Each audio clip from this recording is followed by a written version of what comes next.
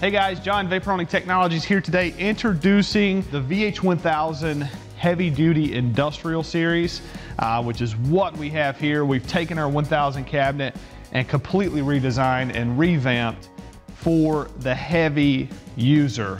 These are the people who want to use a cabinet 24/7, 7 days a week, 24 hours a day, hence the 24/7. This is a very beefy, robust cabinet. 1/4-inch plate stainless steel in the hopper. Something you cannot physically see when you look at the unit, but it's a 1/4-inch stainless steel in the bottom hopper for wear resistance, which we found you need. We have the heaviest duty control panel that we've ever built and introduced to the market over here to our side, built to UL standards. Everything is hidden, everything is deep, compact. This machine has all of the standard features that we've offered in the past. We have the heated sump in the back, the immersion heater. We have the abrasive density meter here on the side. And this is to check the abrasive to water volume ratio very quickly and efficiently. If you have a very tight process, which we often see in the aviation world, that's where this comes in. And of course, we have the readouts for the air, the heat, wiper controls. But on the side, we have different pump speeds so that we can do many different creative things, because again, this is a 3-phased industrial unit.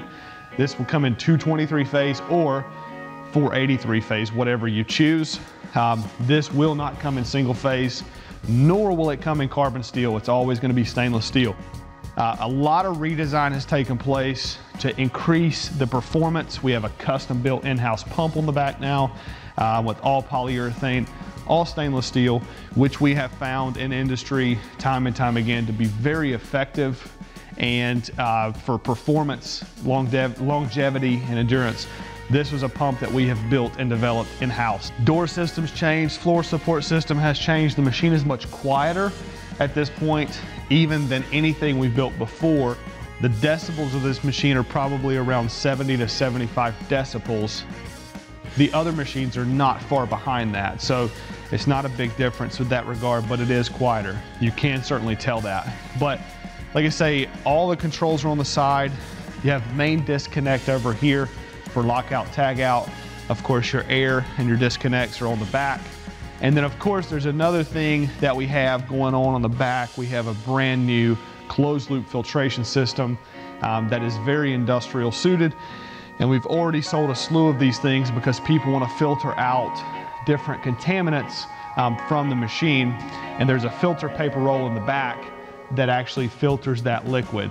And that's one of the huge things going for this industrial unit as well. That's an option. So there are a couple options with the machine. You can get it fitted in its base form, meaning it has no abrasive density, it has no heater, and it has no closed loop tank in the back. That's an open loop HD machine. Then if you want to go add the closed loop, that would be the next addition, the heater and the abrasive density, and that would conclude the options for the machine.